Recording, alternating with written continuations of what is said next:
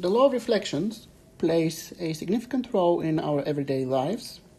For example, we use mirrors almost on a daily basis. And of course, also in technology, especially for optical instruments such as cameras, microscopes, telescopes, and industrial machinery, which uses imaging for quality control and automation of processes. And so let's discuss the two main types of mirrors, flat mirrors and curved mirrors, and see how the law of reflection is applied in those instances to form images. First, we are going to discuss images produced by flat mirrors. So the general rule is that in order to see the reflection from any mirror, the reflected light rays must enter the eyes of the observer. We discussed that already when we talked about the law of reflection, and we said that in order to see an object, we must be in a position so that the reflected light from that object enters our eyes. Here is a schematic representing how reflections are formed of an object. So we have an object located at point P here in front of a flat mirror. And so let's say that we have two light rays that start from the object, one that ends at point D on the mirror and the other one that ends at point A on the mirror. So upon reflection, the first ray starts from P, and upon reflection reflects from D and goes towards point E. And the second ray starts from P, it reflects at A, and then propagates towards B. So if there is an observer at point E or at point B, they will be able to observe the light reflection from the mirror, but for them it will look as if the light is coming from point Q, which is behind the mirror, and so they are seeing the image of point P as if it's coming from an object at point Q. But the important part is that if any of those two observers was not in the way of the reflected rays, here or here, they would never see the image of P behind the mirror. So they will never see that image Q right here. Let's discuss real quick how an image is formed of an object placed in front of a flat mirror. So this is the mirror. The front surface is the glass of the mirror, and the back surface here is the reflective part of the mirror. So, for example, silver coating or other reflective coating. And we place an object in front of the mirror, and the distance between the object and the mirror is going to be labeled with D. For simplicity, let's look at two light rays which are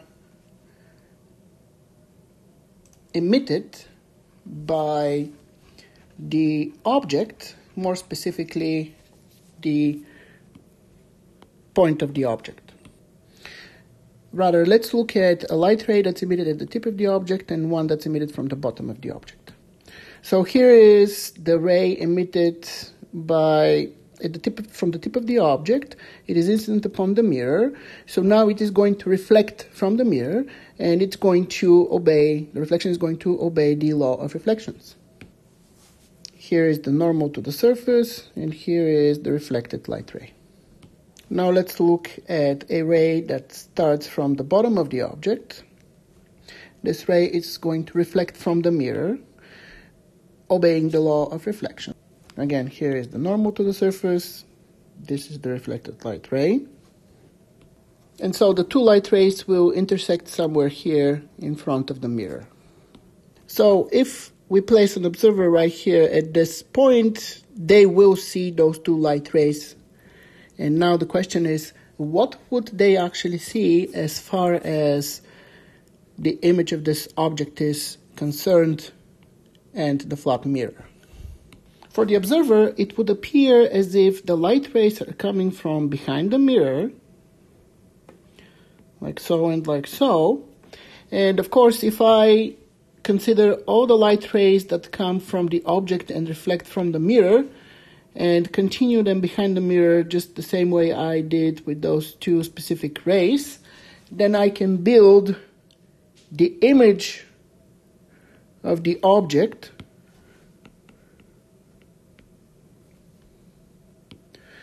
and for the observer right here, it will look as if the object is actually located behind the mirror, which we know that it's physically impossible since this here is a reflective surface. It's not transparent. Furthermore, it turns out that the distance from the image to the mirror is also equal to d, so it's the same distance as the distance from the object to the mirror. And one more thing is also true, and that is that the size of the object is equal to the size of the image. So the image produced by a flat mirror is not magnified in any way. So to summarize, the image is the same size as the object. The image is the same distance from the mirror as the object. And the image is virtual, which means that it is behind the mirror. So virtual. And here is a cartoon of an image formation of a pencil that's placed in front of a flat mirror. And here is the image. To the observer, it appears as if the image is behind the mirror, but we know that the mirror is not transparent for light, so therefore the image is not behind the mirror. And so therefore the image is virtual. One more thing to note is that even if the object, the pencil, is moved to the side of the mirror, as long as the observer has a position that is at the correct angles with the image, they will be able to observe, with the object, they will be able to observe the image of that object from the mirror. So that means that if you are looking at somebody in a mirror and you can see them, that means that they can see you as well, even though they may not be anywhere close to the mirror in a significant or obvious position. And this is a principle that is used in applications such as rear view mirrors or the mirrors on the side of the car, and so on and so forth.